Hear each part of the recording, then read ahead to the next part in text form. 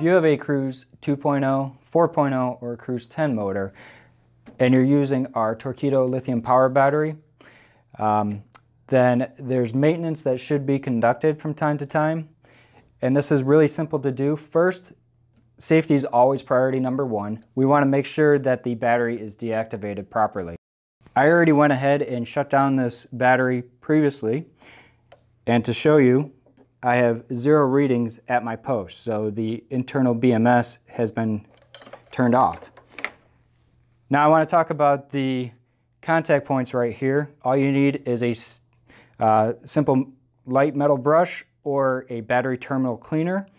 Sometimes these can get dull, and when they do, it creates high resistance.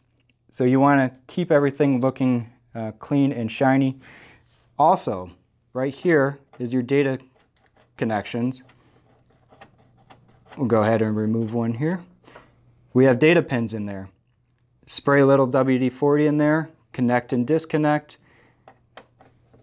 and this will go ahead and keep a good data communication between the motor and battery, and also prevent the error code E84, which means lost communication between the motor and battery.